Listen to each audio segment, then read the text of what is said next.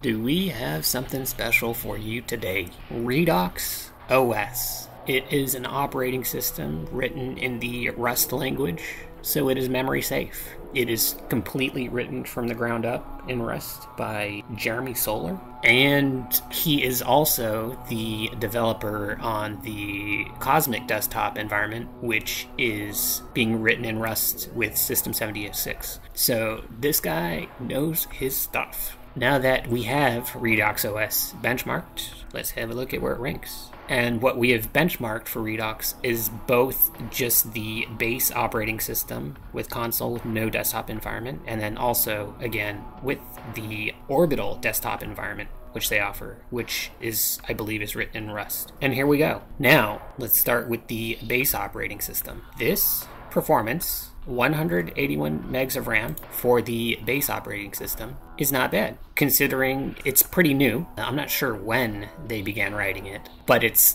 definitely not since the 90s with Alpine Linux. 85 megabytes with Alpine Linux for memory usage, 120 with Nix OS, and then 181 with Redox OS server. This is good, considering it's half of what Debian or FreeBSD would be using. I don't really consider using these other Arch, Ubuntu based on Debian or NetBSD. I don't really consider using those as a server unless it was a requirement for some reason. This is good, especially for how young it is. It's a great start. And the other thing is, when running Redox server, is you're not based on GNU utils, which are all written in C. They're all going to have the same C problems, exploits. So this is great, 181 megs. Hopefully this can be slimmed down like Alpine has done. The system load is 0, that's fantastic.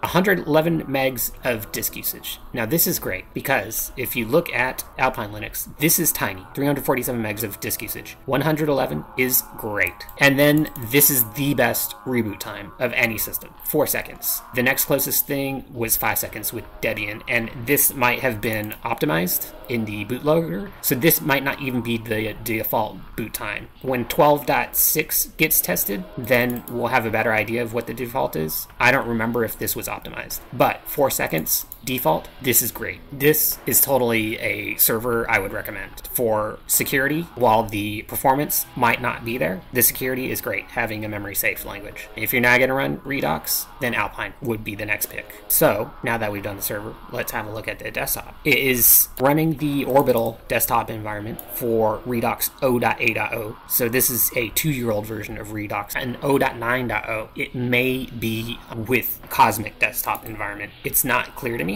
It looks like some of what's being developed in Cosmic desktop environment is also going to be included in Redox, which is totally fine. It does not need to have its own unique everything, especially if it's the same developer and it's in the same Rust lane. It's using Rust. These three, the unfortunate thing about Redox is it is so new still. I don't know if it's possible to get the version number of software that's installed.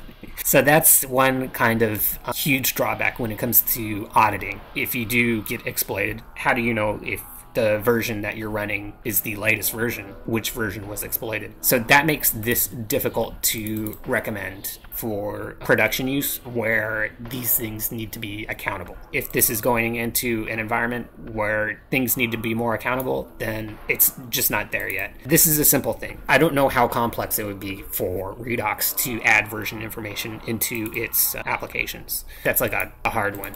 When it comes to performance, even though this is a 2-year-old version, 251 megs of RAM is not bad. It's better than Hannah Montana Linux version 2 from 2009. And all of these are not as good as Hannah Montana Linux from 2009. And these names you might recognize. Redox already has a head start, 251 megs RAM. Hopefully it stays down at this stage. That's good. And then since it's written in Rust, I'm sure as a default or as a base when you're building these things, it's not going to be loaded by default. And if it is, I'm sure you can talk to people that know all about the borrow checker. 184 megabytes of disk usage. This is with a desktop environment, and that is better than Alpine Linux without one. So this is definitely the #1 performer. When it comes to disk usage, Redox is fantastic. This is great. The only downside is the reboot time is 9 seconds instead of 4. So that could possibly be optimized. But as a start for an operating system that's memory safe, there's no C code, this is a great start. I have a video that I put out based on trying to get this installed and configured, and you can see some of the things that still need work.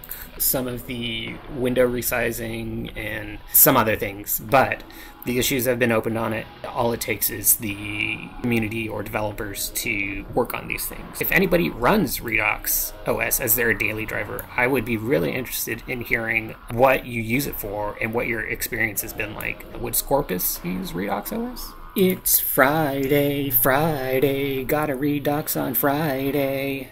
Terminal. Reboot. Instant down. Log output. Instant up. Redox. Next gen operating system. Gotta have my bowl, gotta have cereal. Gotta get down to the bus stop. Gotta catch my bus.